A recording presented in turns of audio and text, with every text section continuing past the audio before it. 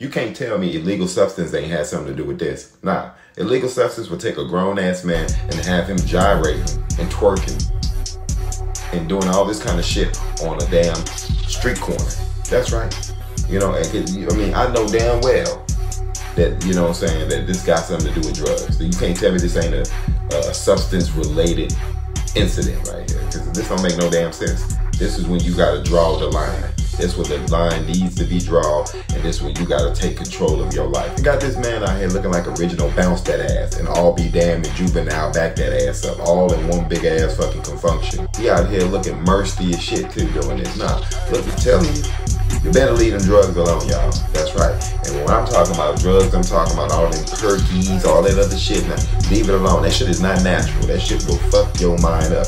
I hate to see how the next generation of old people is gonna look if y'all make it to be old, because y'all gonna be all fucked up doing all these damn pills and shit. Y'all better leave that shit alone. Tell he on drugs. Brother out there getting sun-kissed, out there in the damn heat, looking like a damn slave out there, and he's out there frolicking and dancing all over the damn place. So he's trying to start his fans only in the public. Yeah, he trying to dance. He's dancing for tips. He's dancing for dollars.